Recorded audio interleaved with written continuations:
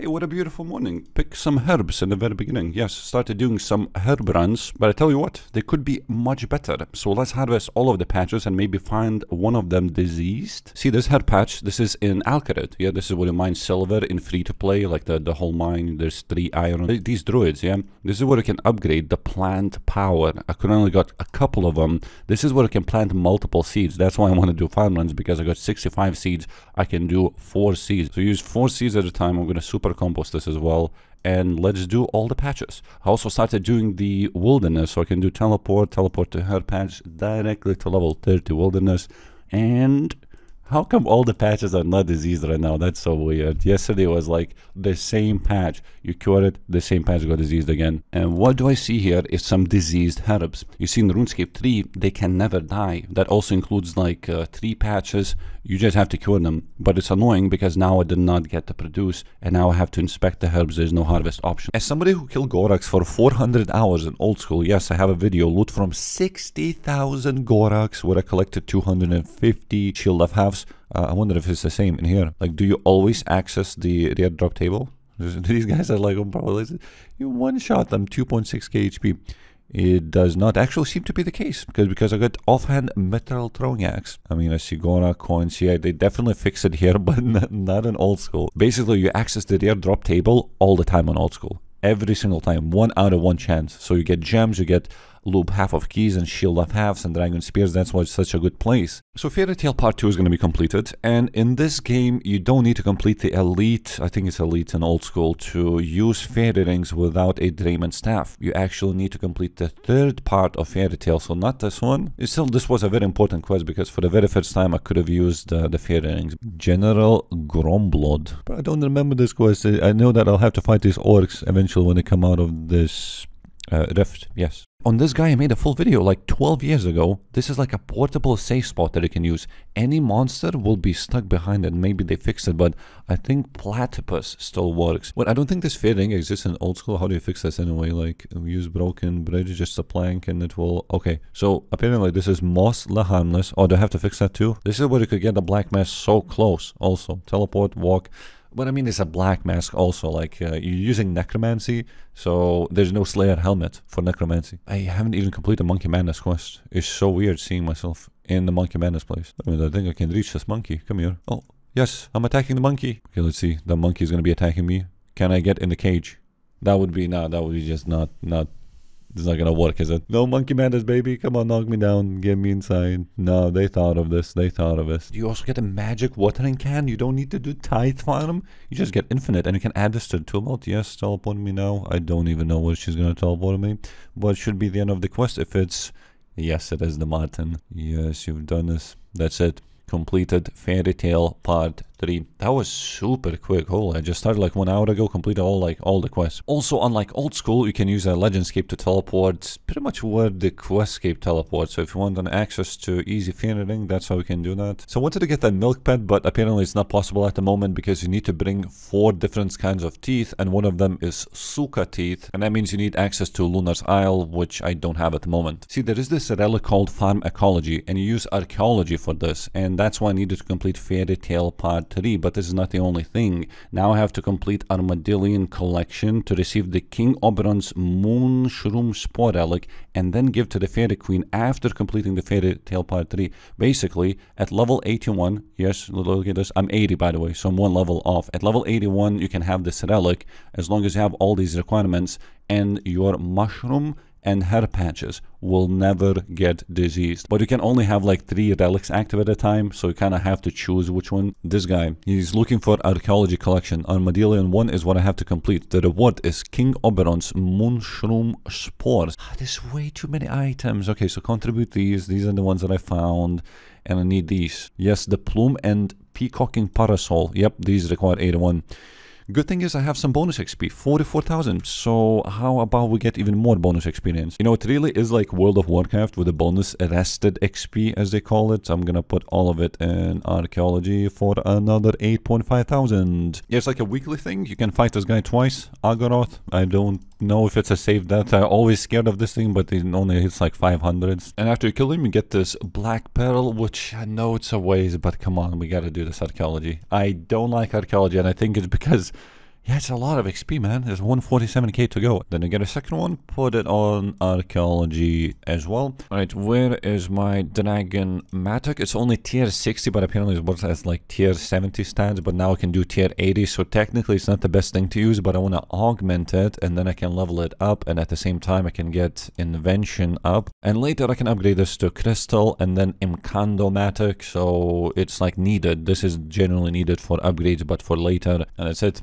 You just spend the rest of the day in here excavating this Keshigar because archaeology is such a slow skill. However, I guess I am level 80 now.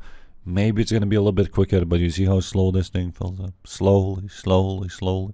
The XP is slow also. We're back in like 5 hours. 81. Yes. Excavation Taylor Debris, level requirement 81. And there's 3 items I can get. So after I get them, I think that's it. Oh my god, I fell asleep yesterday. Perfect. Slept for like 9 hours a day. What is this? Ceremonial plume. Wait, do I actually have everything? Contribute all? Yes. I got this King Oberon's Moon spores. I should bring the spore to the Fairy Queen. Give it. Yes, please. And she gives me Queen Mab's Moonstone. Offering this to the monolith at the archaeology campus will unlock the Farm Ecology Relic Power. And there we go. Ancient power unlocked. You now have access to Relic Power Farm Ecology. So it's actually not active. You have to drag it. So there's like a bunch of them. Do I have like 2 of them unlocked? What? Just 2? And one of them is unlocked by default. So there's like Font of Life, which gives like maximum life points by 500 increase.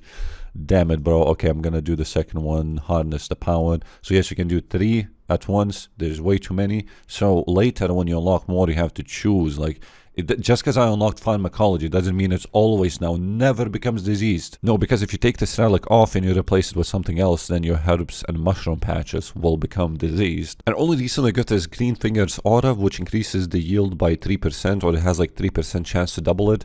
There's also Juju Potion, which for the longest time I thought I just couldn't make it because I thought the requirements were way too high, but apparently I do have farming level and the herblore level to make them, and it has like 30% chance to double the herb. It is like single most needed item when harvesting herbs, and I don't have it. See, initially I thought they were dead because they look so gray. No, these are diseased. So they are diseased. Even if you put the thing in, it just from this moment they will not become diseased. Holy cow, bro. 17 crystal Triskelion keys. I hope they give cash. I need cash. 12k in the money pouch. Some seeds. Oh wait, actually I have to bank. Need some more Triskelion. Oh, please tell me I can bank these. Yes, please. Bank is always full, you know what I mean? That's a lot of herbs. That's a lot of charms. What do you have, like Art Glacier nowadays? I don't even know what's like the best reward would be. Probably those magic logs. Cash obviously is something I'm looking for right now, but it doesn't seem to be giving cash like at all. It's pretty much the same rewards over and over. It's almost like a crystal chest, but kind of worse in a way, except you probably get like so many elite. Wait, is that how I got the extra elites? Because you're supposed to have like 25 as a maximum. And then I thought, oh, maybe they changed it because I have like 30 something. Let me see. So that means I cannot get any more of these. It's just 47 in the bank. See, at 25, hard one stopped. At 25, most likely medium stop. I just don't know. Maybe like 2 of them were on the floor and I just picked up both of them. What a nostalgic place. The Juju Potion place. I'm going to take this guy to buy some more Juju vials. Don't want to buy too many because I have like 200k only. So I need to buy Oguna seed specifically. And maybe now I can just buy these. It was such a waste. Minus 43,000. 5,000 Juju vials you can just buy every single day. Wait, can I play multiple ones as well? Oh my god. So what do? I only have 5. This is like a daily thing. There's probably like other places where you obtain them, like what they call Jadinkos, you know, where to get the whip line. You attach it and it's like almost like a kraken tentacle. But it's like so outdated. I don't think anyone does it. So there are 2 patches, so I have to choose now. I think I'm going to plant 2 seeds on this one. Plant another 2 seeds in this patch. So those are herbs that I planted. Now I need the second ingredient. We're going to use the marshall plant to hunt these things. Back then it used to be very difficult because you had to set up their habitat. So you had to build like a hole, some bushes, some tree, and only when you build them perfectly these guys come because they are like, I guess, attracted to it. But now, you know, it's 2024. You can just plant these in like an Acronia without anything. Don't need to set up anything. Just the most regular hunter. Oh my god, that took so long. Wait, he looked and then he didn't look. Something's wrong. Yep, I need to do something. You need level 84 hunter because this is in Anachronia, so there is a downside. Like if I want to catch them, I could catch them right now in the Juju place, but if you want to catch them here without any other requirements, you need much higher level, plus 9 levels than the actual requirement. See, the problem is that I need an orange tree planted, so I can't even do this right now. Unless, maybe, I can get something from these bird nests, but I don't even know, like, these high levels. I think these are low levels. So you see pineapple, I think it's possible to get. You see, it's called bird nest, but there is also bird nest. No, not this one. Yeah, bird's nest plus. What the hell is that all about? What is it gonna give me? The same seed. What? Search. You can do search all also.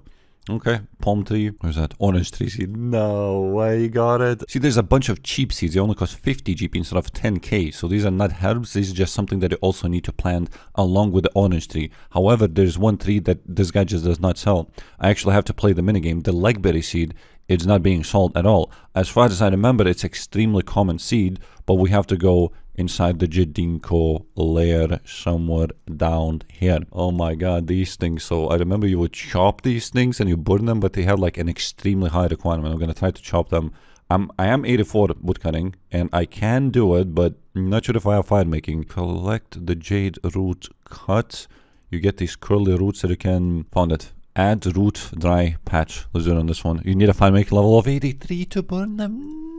There's other way to get it, by killing these guys, and I am a very high level slayer, 92. I think I can kill the maximum ones. Mutated Jadinko male, 96. These are level 100, so these have to be the ones. Yes, I can damage them. Just gonna be a little bit careful just in case they hit something. Or oh, Jesus Christ, I kill like 5 of them just like that. Mutated vines. Oh my god, that's how you make the bolas. Guys, remember old school? It failed because bolas was supposed to be like a freeze weapon. You throw it and it like wraps around its legs and you get stunned. That's like the whole point. So you take this and maybe you combine with like this. Yes, Sage and bolas. Yes, accuracy. Wait, this is tier 76. What the hell? It's a ranged thrown weapon. Tier 76 and tier 72 is like offhand and main hand. I'm going to assume you need 87 fletching, so I can't even make bolas.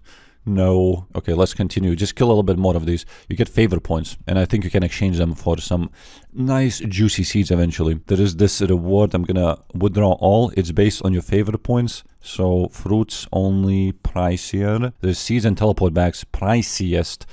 And that's what I need actually. But maybe if you get the random mix, it's like cheaper, but you get also fruit. So it's actually better. I'm gonna go with seeds and bags. And bro, that gave nothing, and my favorite points is down to 0. I got a jangerberry seed. Does it even say anything? Wait, mantle seeds. There's some fellstalk, red blossom, green blossom. Yeah, this is how you get the points. You can do curly roots for 2 points per root, and then chopping 2 points, lighting the fire pit 3, and then based on your slayer level 80, 86, or 91, which I can do, I get 10 points per killing mutated Jadinko male. Oh my god, I got it. What is it? Oh no. Don't tell me it disappeared because I AFK for too long. Yes, yes, yes, it's right here. The whip find.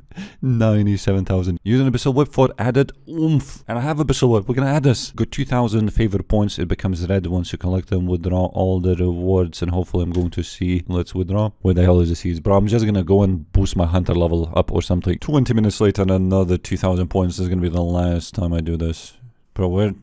This is what the hell is this? This is the garbage. I found the easiest workaround to this is just you boost your hunter level to 84 and then you plant 5 plants because now you're suddenly above 80, so it allows you to do that. And then you log off once you captured or if the traps were destroyed, because you got 1 minute to do this, and I already caught 25 marble wines and my hunter dropped 1 time by 1 level by accident. So I guess the best way to do this would be harvest 1 singular herb, clean it, put it in the potion, make it into the juju farming, and now harvest this one because there's also doubles sometimes. I want to see it. 1, 2, okay. Any moment. Wait, that's a double? I assume. How come it's 1 in 3 chance? How come it's just a single head? Oh, finally. 2. Finished. All of these beautiful potions, 32,000 each in the Grand Exchange. Also, I don't have bank space though. It's 920. This is where the pay to win is going to come in. I think it's a bond shop. Yeah, bank bundle. See, unlocks an additional 50 slots in the bank and 3 bank presets, 2 bonds. Okay, large bank booster, 7 bonds. The bonds are going for like 90 mil each. 90. There's like 600 mil that people have to spend. Yep. General Solomon store. What can you buy in here? Yep. All these dies. Yep. Members. You see a purchase, but I get these for free. I get like as a member, like 4 of them you get for free, but the rest of them you have to buy plus 50, plus 50, plus 50. You see how many you can buy? 50 more spaces. That's not all. That's the second page. All of them plus 50. Yes, I could just buy these out. I don't think it even counts that 250 that we just saw. That's like a completely different thing. You need to use bonds. In here, you use rune coins. And this is also with a discount, because in January, like everything or most of the things are on discount. You can buy them cheaply. It is that expensive. 420 coins is 11 euro. This would buy me 2 bank boosters. It's pretty much 5 euro per bank booster. Unless maybe you buy like the maximum package, 5,200 coins is save 25%, but then it's 105 euro. God damn it, but my bank is so full as an item and you really want to have like a bunch of stuff. Now do I clean the bank maybe instead and save the money? My bank was full for the longest time. I could only freed up 42 spaces, which is pretty much unseen for me. Look how clean this looks. Not too clean. There's still like a bunch of items that I need to do. So I made these, like this green dragon hide, including chaps, because that's what you make. Then there's blue, there's red, there is black, but there's also a royal, which I do not have, but I actually do have. When you're doing elite dungeons, most of the stuff goes inside the chest. When I search it, it shows 25 mil.